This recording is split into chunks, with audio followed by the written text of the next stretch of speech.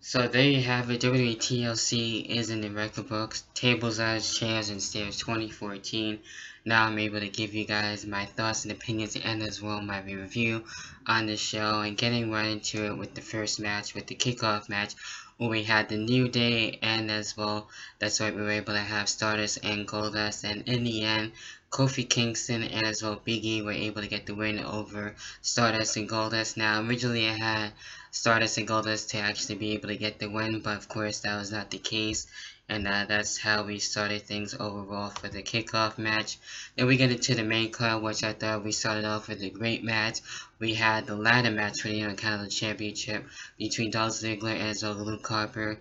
Both guys doing really well too with the ladders and everything. Really nice usage of that as well. So definitely highly one of my favorite matches of the night. And getting into that, we have Dolph Ziggler now, the new Intercontinental Champion, so Dolph Ziggler getting his IC Championship back over Luke Harper. So I think this feud might be able to continue, and it's an interesting story between these two. So I don't think they're done yet. We'll probably see another match at the Royal Rumble or something like that. So who knows? We'll see what happens with that. Then we got the tag team titles, which are on the line.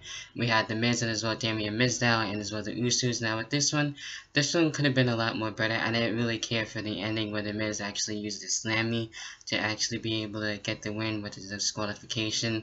I don't really care for those on pay-per-view. I don't mind it on, Raw and SmackDown, but not as much. It can be here and there, but not so often. So obviously this feud is going to continue, and we're going to be seeing what's going to be happening now with Naomi. Now is she going to still be dealing with the Miz or whatever? So we'll see what's happening with that as well, overall as well. Then with that one, of course, we get into the stairs match, the first ever stairs match, if you will, between Eric Rowan and the Big Show. Now with this one, I didn't really care for it all that much, nor was I really the biggest fan, and on paper, it sounded alright, but it was really okay, nothing really far too special. These two actually tried their best to deal with the steel stairs at their advantage as much as they could overall, but in the end, the Big Show was able to get the win over Eric Rowan, and there you have it with that. Then we had the tables match, which I was actually surprised it was really during the middle of the show. I thought it would be like the co-main event, if you will. We only had John Cena and Seth Rollins in this one. In this one, I thought it was a good match for what it was here, and in the end, we also had Jamie Noble and as well Jerry Mercury trying to help out Seth Rollins in this one. At one point, we almost really didn't get to see a proper winner, so we had a draw in that point. And basically, in a way, type of feel like what happened with the Royal Rumble 2005 with John Cena, Batista, that type of deal, but this time with tables, of course. So not only that, the match was restarted, which is a great move there, and then in the end, we also had the Big Show able to try and help out Seth Rollins there, but then we had the return of Roman Reigns, which was able to help out John Cena, so we'll probably see like a tag team match or something going on there as well. So something going on with Roman Reigns and as well Seth Rollins as well, the Big Show type of thing, and we'll see what happens with that. But in the end, John Cena does get the win. Not really all that surprised, and now we'll be able to get John Cena and as well Brock Lesnar at the Royal Rumble, and it's looking to be the final match between the two to settle the score basically. So there you have it with that, and it was pretty much expected at that point. Then we had the Divas Championship, which is on the line. I actually enjoyed this too better than the Survivor Series match. It lasted a little bit longer, where we had Nikki Bella actually retaining her Divas Championship. So we'll see what's going to be happening with AJ Lee now, and I don't know if the feud is going to be continuing with those two or not, but like I said before, I don't see AJ Lee leaving. I think she's pretty content on what's been going on and still going to be able to see other things from her, so I don't see her leaving whatsoever. That's just me on how I feel about it. Definitely leave your thoughts and opinions down below in the comment section. Then we had the chairs match between Ryback and Kane. This one was actually surprisingly good, and this one, like I said, did surprise me for what it was, where we had Ryback defeating Kane. At one point I thought Kane was going to get the win with the chokeslam, and as well almost had the tombstone there as well. Rumors now are looking to have the Undertaker possibly coming back. That's just all a rumor as of right now. Who knows?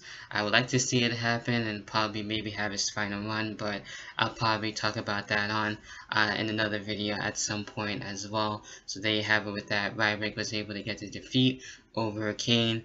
Then we had the US title match, which really wasn't far too much special. It was okay. Rusev was able to get the win overall, and there you have it with that. So he was able to retain the US title and still be dominant, like he said on Twitter, and there you have it with that. And then the main event, which I thought was a great match, when we had Dean Ambrose in it as well, Bray Wyatt really going all out, basically using the ladders, of course, and the chairs and the tables to their advantage. And we got really awesome with a spot where Dean Ambrose actually did the elbow drop from the ladder, one of the bigger ladders. He was going to go for the really huge one, but he couldn't really pick that up, so that's understandable and everything like that. So these two actually really did their all, and I enjoyed this one. And in the end, actually, Bray Wyatt was able to get the win.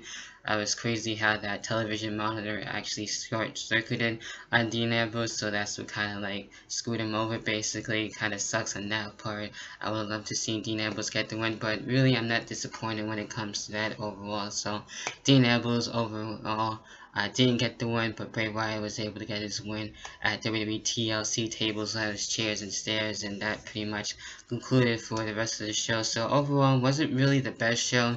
I've seen other better WWE TLC pay-per-views, so with this one, I would say it was a pretty good show overall for me, in my personal opinion. Definitely leave your thoughts and opinions down below on how you felt about the pay-per-view. And also, with that being said, hopefully you guys enjoy your Christmas holiday and as well your New Year's, and of course I'll most likely be back in time for the New Year for 2015. So there you have it with that. Like I said, hopefully you guys enjoy your holidays and as well enjoy the rest of your night as well. With that being said, and until then, I'll catch you guys in the next video, whenever the hell that may be. Peace.